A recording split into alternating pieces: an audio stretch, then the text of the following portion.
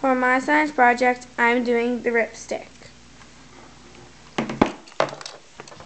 The bearings are a cast bronze sleeve bearing, self-lubricating bearing, and oil bearing. They can be graphite, lubricated, oil grooved, or grease grooved. The trucks are generally hard, strong, and durable steel, made up of iron and carbon and alloy. It's 0.2 and 1.5% of carbon. The wheel comes from a tree in Brazil called the rubber tree, and the wheel is made up of rubber.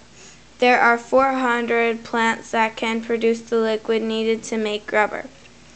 The deck is made of plastic.